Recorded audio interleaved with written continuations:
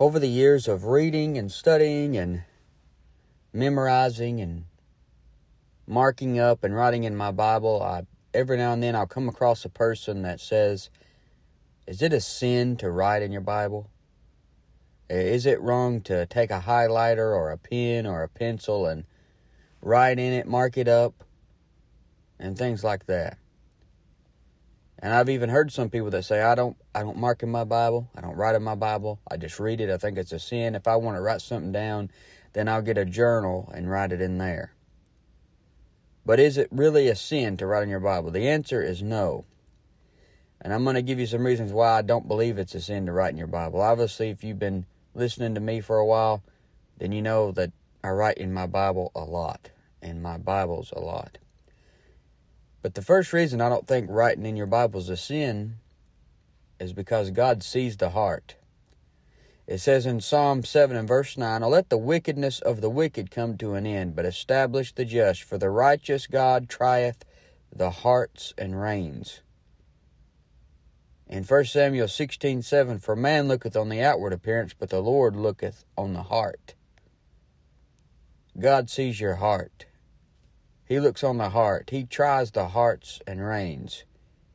If your intentions of writing in the Bible is to mark out the words to correct them, or if you approach the Bible and you look at it and say, well, this word shouldn't have been that, a better translation would be, or a better rendering would be, or something like that, you're doing it out of a believing heart, out of an unbelieving heart. That's the reason you're doing it, is because you got an unbelieving heart. Then yes, I think that would be wrong. Just to go into the Bible and mark out words because you think they shouldn't be there, I think that would be wrong. If you're marking in the Bible because you have a hatred or a contempt for the Word of God, then I'd say, yeah, that's wrong. You have some sin in your heart.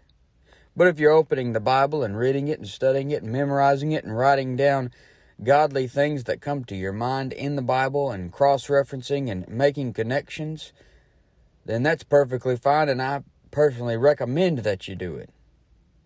I think you ought to do it. You see, God sees your heart, and He sees a desire to spend time in the book. I mean, right at that moment, you could have been playing a video game. You could have been watching TV. You could have been texting or scrolling TikTok, but God looks in your heart and sees this person with the desire to be in the Bible and write in their Bible, not because they want to defame the Word, not because they want to just hate on the Word, but because they love the Word and want to spend time with it. One time I was at work and I was marking up my Bible, writing in it, highlighting it, and this guy came and said, why are you defaming the Word of God, is what he said. He did not believe that you should write in your Bible at all. But at the judgment seat of Christ, the Lord is going to try every man's work of what sort it is. You know, what was the reason behind you did what you did? What is the reason behind you writing in your Bible? Were you upset with God and wanted to mark things out?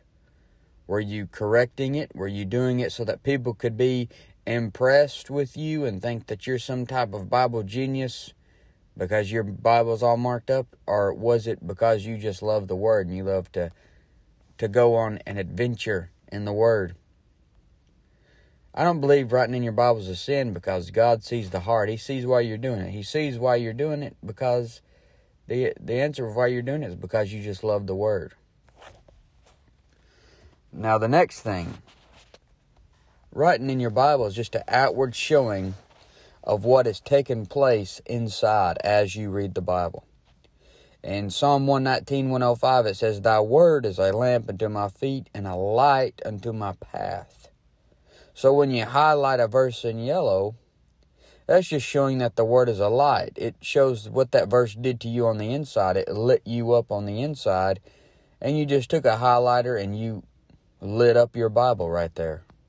You got some light off of that verse, and it's an outward showing of what took place inside when you light up the verse with a highlighter. In Psalm 119, 130, it says, the entrance of thy words giveth light, it giveth understanding unto the simple. When you go through your Bible and highlight Old Testament prophecies and types and pictures of Jesus Christ in red, you're just showing that it's the blood of Jesus on the inside, on the soul, that saved you from hell. When I open my Bible or listen to preaching and study and read or open a commentary or anything I'm doing regarding the Bible, I'm always looking for treasures. And it doesn't have to be something new. It might just be new to me. But I'm constantly looking for something to add to my treasure chest. My own personal Bible is my treasure chest. And if you find treasure, you want to keep it. So I mark it to remember where I found it. And that's another reason you mark in the Bible. Not only does it show outwardly what took place in your heart, but you're marking where you found a treasure. And Psalm 119, 162, it says, I thank you rejoice at thy word, as one that findeth great spoil. The spoil you get in battle is something that belonged to your enemies. It wasn't new, but it was new to you. And the preacher may tell you something he digged up in the Bible years ago, and you take it and write it down in your Bible. It wasn't new, but it was new to you. You just got some spoil. And in Colossians 2:2-3, it says that their hearts might be comforted, being knit together in love, unto all riches of the full assurance of understanding, to the acknowledgement of the mystery of God and of the Father and of Christ, in whom are hid all the treasures of wisdom and knowledge. You see, the Lord has so many treasures in His Word that you can't find them all. They're buried under layers and layers and layers of scriptures. Sometimes you get in the Bible. Sometimes you have to dig a lot to find one. Sometimes you're just walking through the scriptures and all of a sudden you're standing right on it. Or you're walking through the scriptures and it's just sticking right up out of the sand and you just fall. You just trip over it. And you look back and there it is. And if you don't mark it, you'll forget where you found it. You forget all about that treasure that the Lord showed you. You want to mark it. You want to write something next to it. And there are so many things to find, and you have to be led of the Lord to find it. You can find stuff about the Bible on Google, but Google couldn't even hold half of what is in the Bible. In Romans 11:33 it says, "Oh, the depth of the riches, both of the wisdom and knowledge of God, how unsearchable are His judgments and His ways past finding out." It's such a big book, a never-ending story, that if you don't mark, underline, highlight, whatever it is you got to do, then you're going to forget some things that God showed you. You're constantly forgetting something. In Ephesians 3:8 it says, "Unto me, who am less than the least of all saints, is this grace given, that I should preach among the Gentiles the unsearchable riches of Christ." And Job 5:9 it says, "Which doeth great things and unsearchable, marvelous things, without number." So there's so many things in the Bible. If you don't highlight the things that God shows you, you're going to forget them. But you know why I mark in my Bible? To keep in memory when God spoke to me. That's another one. To keep in memory when God spoke to you. Not even something that is necessarily a deep, hard-to-find treasure even.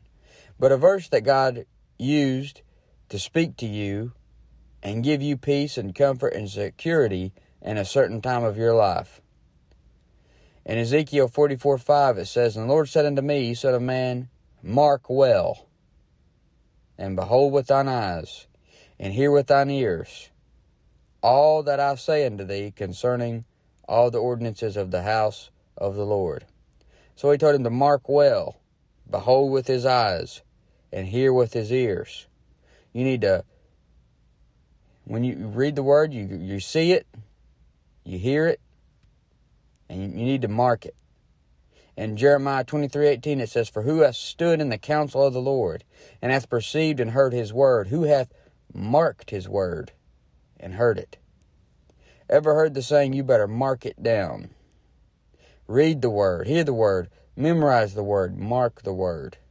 Now, if you don't want to mark in your Bible, that's fine too. You can write it down in a journal, on sticky notes or something.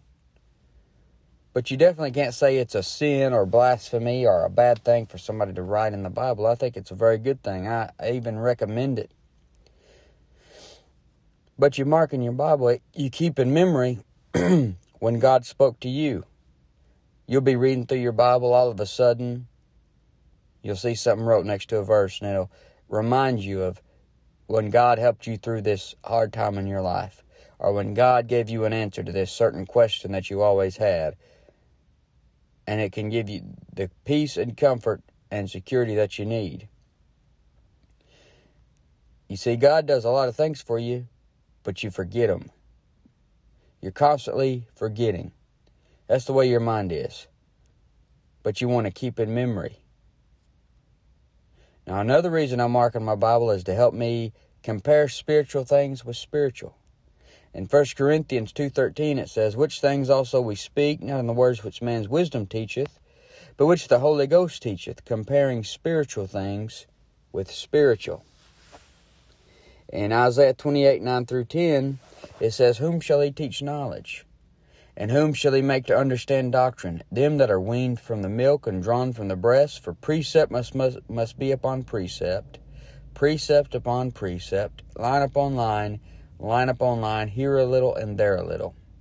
So in your Bible, you go here a little and there a little. You compare this scripture with that scripture. And an easy way to do this is to write down cross-references. Go to a verse, look up a certain phrase from that verse, and then write the verses down where that certain phrase is used. For example, if you want to talk about the judgment seat of Christ, look up the phrase, and you'll go to Romans 14:10 and 2 Corinthians 5:10. Go to both of the verses, and in Romans 14:10, you write 2 Corinthians 5:10, and in 2 Corinthians 5:10, you write Romans 14:10.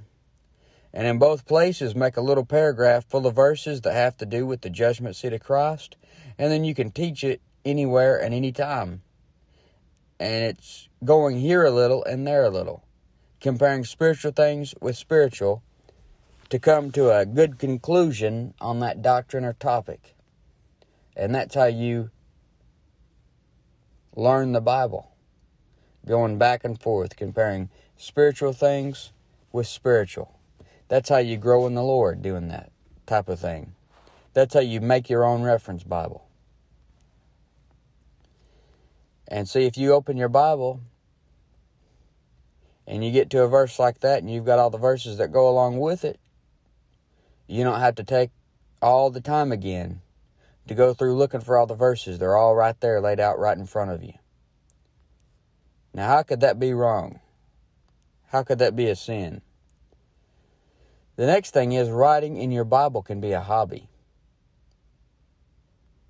You can do any hobby for the glory of God if you do it right. But what if your hobby is marking up, writing, and underlining in the Bible?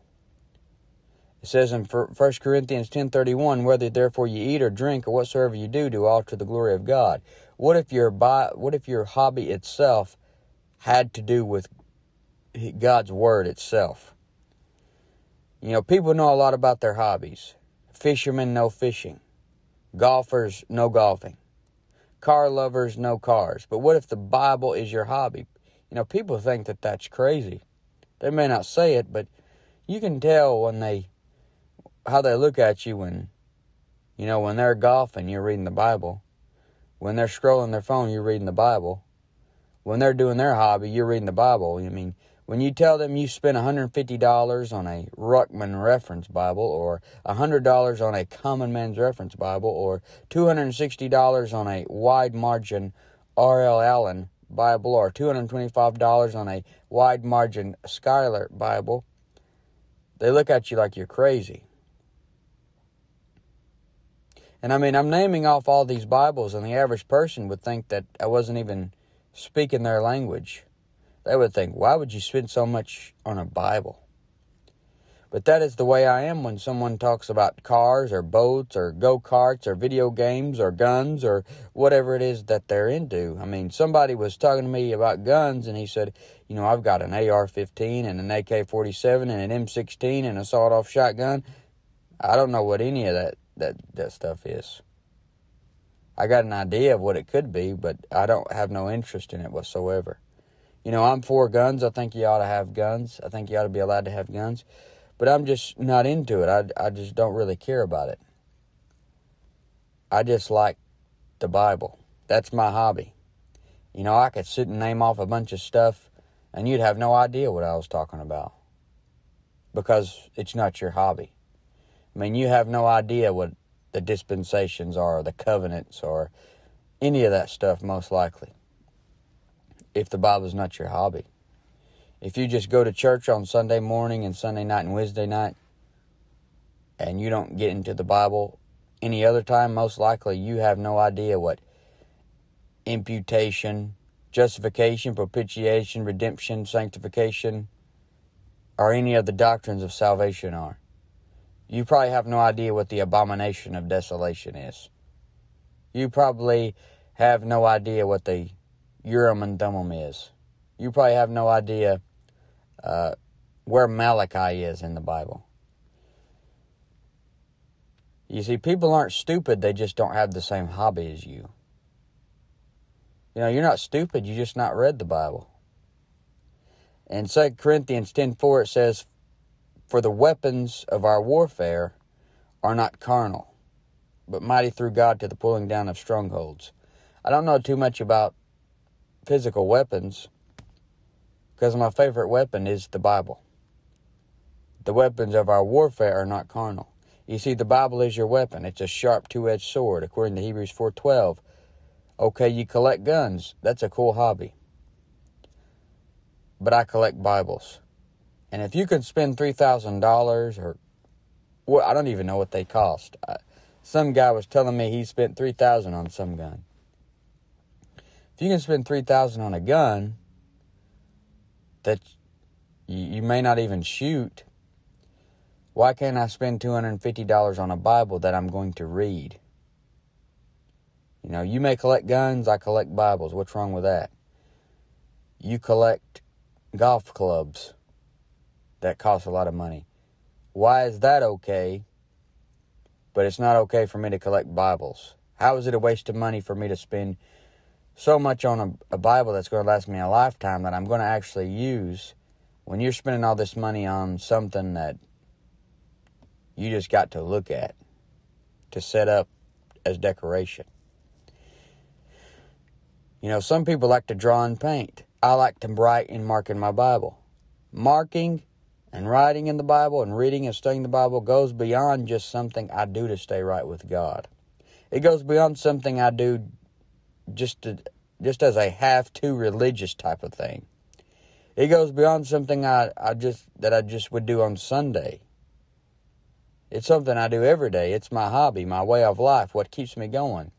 You see, some people, they only open the Bible on Sundays or on Wednesdays when the pastor tells them, open your Bible here. They go to it, and then many times the pastor doesn't even come back to it. He just says a verse and then says a bunch of sensational stories for the next 30 minutes. And so the only Bible that they got was that one verse that they read for that whole week. That's all they did. So obviously, if you do that, you're not going to know too much about the Bible.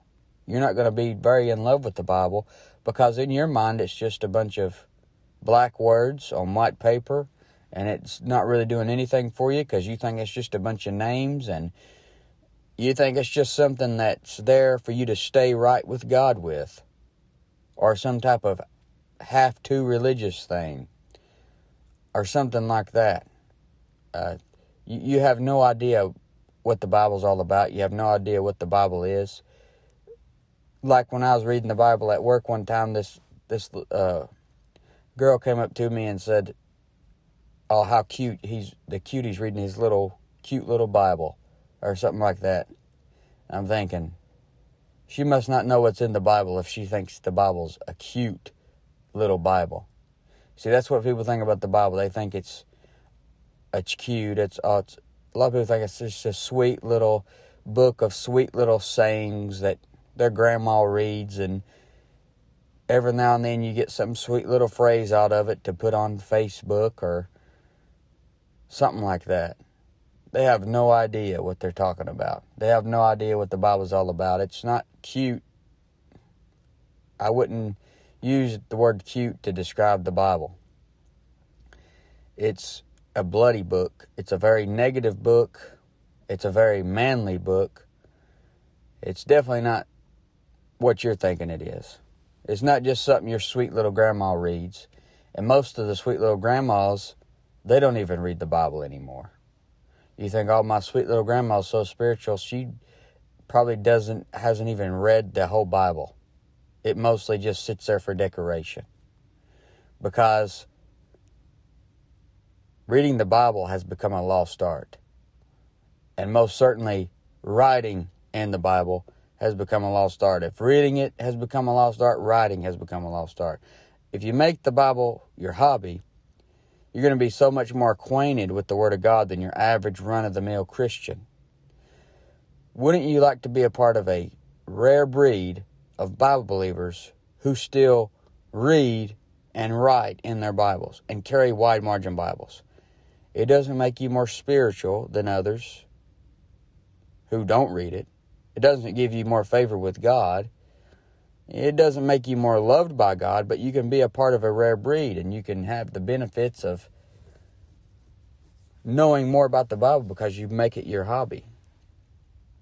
You can't hardly find wide margin Bibles anymore. You got to order them off the internet. Nobody writes in their Bibles anymore. Nobody reads their Bibles anymore, so don't think for a second that they are actually going to write in them. It's become a lost art. It's become something that nobody does anymore. Nobody wants to spend the time doing that anymore. They've been told, oh, you're not supposed to write in the Bible. Oh, they've been told the Bible's a boring book. It's just a book of cute little, sweet little sayings in there. They make it seem so unmanly.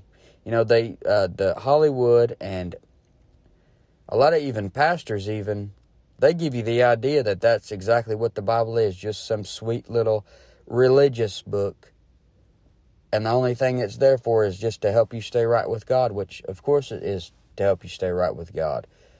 But I believe God wants you to be entertained by it. You can use the Bible to entertain yourself with. I mean, think about it for a minute. You can binge read just like you would binge watch a TV show. And you're like just on the edge of your seat, what's going to happen next, even though you already know what's going to happen next. But you'll turn to a page that you've read 1,000 times, something pops out at you that you didn't even know was there. Or like they have a lot of times in movies, they'll put stuff like behind the scenes of the movie, like in the background of the scene. And people will be studying the movie just to find these little hidden Easter eggs in the movie. You know, you can do that with the Bible. You're just going through the Bible, looking for things that you don't think anybody's ever seen, or you've never seen. And then you take your highlighter and you highlight it and put a little note there because you're like, wow, I just found something that I never saw before. Even though I read this 1,000 times, I never noticed that before. Now, you can binge read the Bible. People binge watch Netflix shows. You can binge read the Bible. You know, people sit and spend hours and hours on a video game. You can sit and spend hours and hours reading the Bible. They do that because they want to get some little achievement to pop up on the screen. Achievement unlocked. Because they killed so many zombies. Kill 2,000 zombies and you unlock this achievement on the video game. Well, you can count how many times that you've read the Bible. And each time you read the Bible, put a little check mark at the front. Achieve something that's going to last. That's going to have eternal value. A lot of the things we're doing does not have eternal value. You're just kind of wasting your time. The Bible can be used for entertainment. It can be your hobby. It's more than just a book that shows you how to be right with God. It's more than just a have-to religious book. But these are just some reasons why I write in my Bible. Some reasons why everybody should write in their Bible. Mark in their Bible, underline it, study it. At least, if you don't feel comfortable writing in the Bible, at least get you some type of journal to write in so that you can remember when God spoke to you, so that you can remember all these cross-references. And when you find a treasure in the Bible, you can use that journal to write it down.